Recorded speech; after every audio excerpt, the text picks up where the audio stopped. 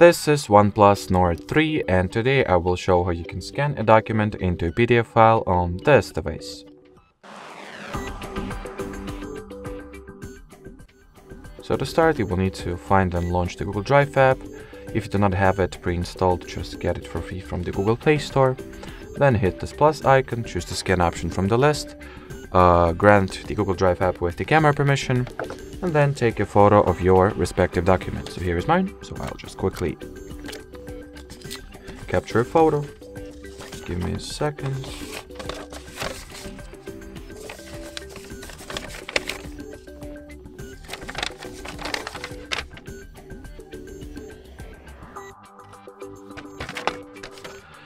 So the photo was successfully taken. Let's get to the next step, that is the editing interface. In here you can modify the scan color scheme, rotate it 90 degrees at a time, or frame the part of the photo that you would like to be included into the scan.